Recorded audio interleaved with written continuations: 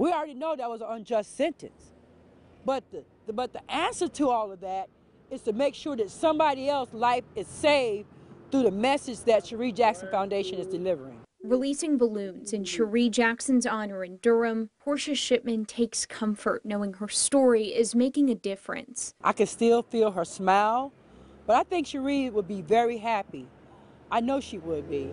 I don't think she knew how special she was to me and to my family. Portia started the Sherri Denise Jackson Foundation after DeCarlo Bennett pleaded guilty to second-degree murder in Greensboro in 2008. He later led police to the spot where he buried Sherri's body. As he gets ready to walk out of prison, Portia had these billboards installed in Greensboro and Durham to let victims know help is only a phone call away.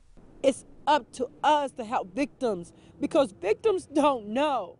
They don't know how to use their voices. Sherri's mother told me she can't say she wishes Bennett well and hopes he knows he did an ungodly thing. And speaking directly to Bennett, Portia says he can open the door for a conversation. And you can actually help us build the message of domestic violence kills.